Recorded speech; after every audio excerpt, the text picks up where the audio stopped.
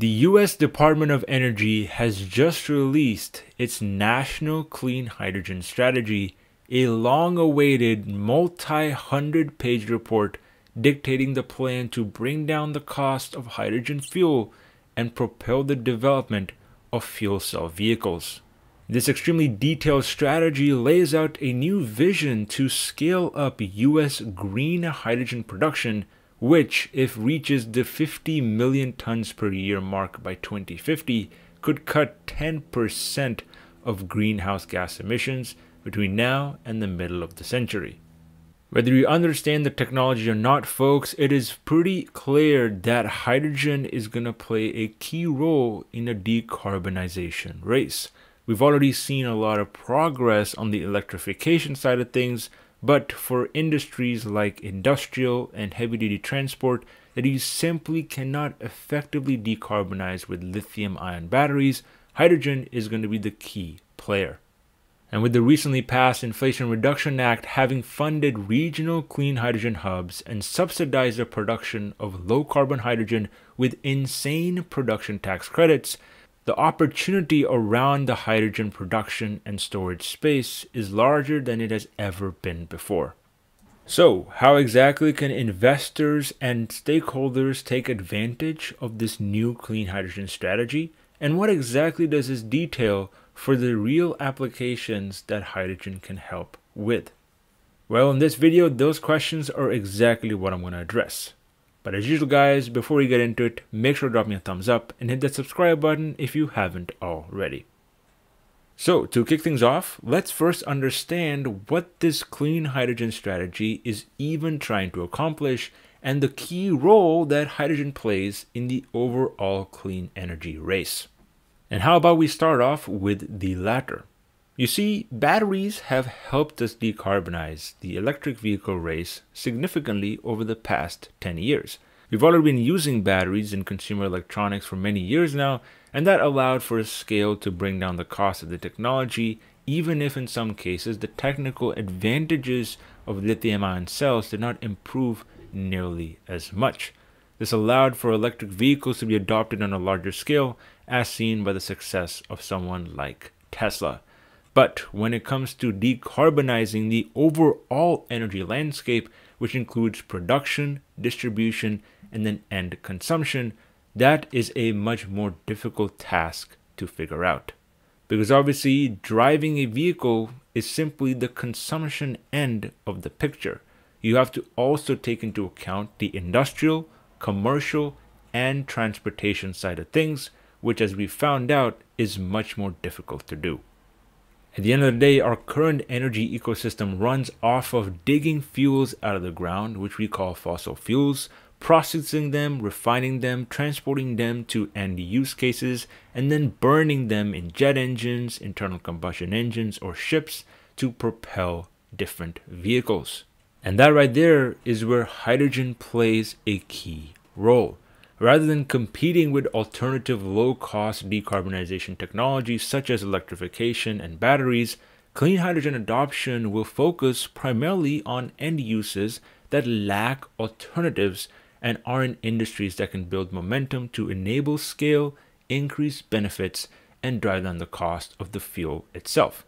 These include refineries like steel manufacturing, glass processing, and even ammonia creation, which has been a big consumer of hydrogen. And that right there is where this new clean hydrogen strategy white paper from the US Department of Energy falls right into place.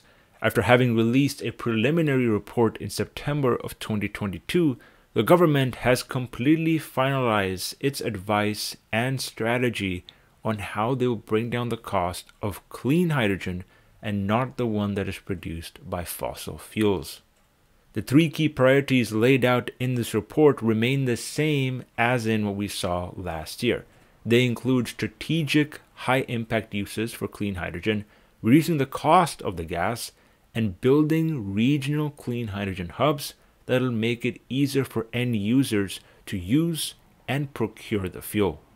And in terms of numbers, the goals for domestic clean H2 production remain the same as well, for around 10 million tons by 2030, 20 million by 2040, and 50 million tons by 2050. And let's be honest, folks, in the very long term, hydrogen is a national security need for the US.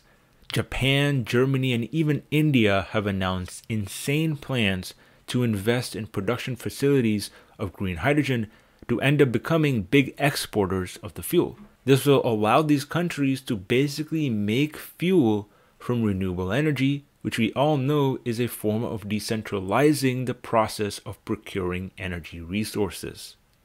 This effort is going to take many decades, and most likely we're not going to see wide-scale mass adoption of hydrogen fuel every single where until at least 2050.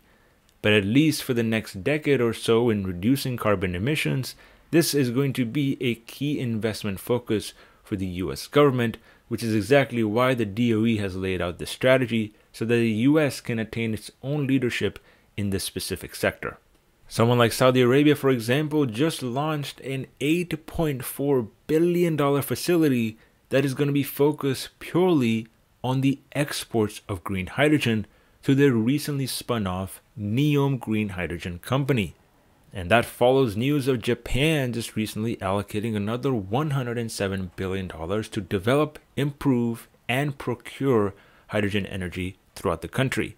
These all are going to reduce prices, but only for the countries themselves, meaning it'll be ever more important for somebody like the US to invest in its own capacity, because guess what? In the very near future, at some point, fossil fuels are indeed going to be start to phase out. And as for which sectors are going to be those that are phased out first, well, according to the Department of Energy, it's all going to start with electric forklifts, oil refining, clean ammonia, and heavy-duty trucks. Yes, you heard that right, folks. The transportation sector is indeed going to be the first wave of clean hydrogen adoption because of it having the highest break-even point for dollar per kilogram. As you can see in the Clean Hydrogen Strategy Report, the threshold price for commercial trucks and buses is going to be just under $5 per kilogram for clean hydrogen. That falls right around the range that current electrolysis technologies are priced in at, with forklifts being around $7 to $6, which is exactly why it is currently the biggest market for hydrogen fuel cells in North America, with over 50,000 electric hydrogen forklifts in play today. This means that an immediate benefit to the environment can be seen by investing in medium and heavy-duty vehicles first with hydrogen. Biofuels, steel, ammonia will come later on because they will require much more cost reductions to become effective over the long term and competitive with fossil fuel-based resources. And the only way the government is going to achieve these goals is by conducting three main steps, which is targeting high impact end uses for hydrogen, which includes heavy-duty trucking, ammonia, and natural gas production, reducing the cost of the fuel itself by investing in capital and technology, and then lastly focusing on regional networks, meaning making sure that end use is close to production as fast as possible to reduce distribution and logistics cost.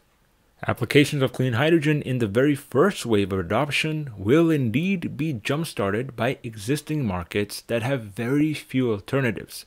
But in the long term, fuel cells will become an equitable role in all the other electrification sectors because of the benefits they provide with recharging times, practicality, and energy density.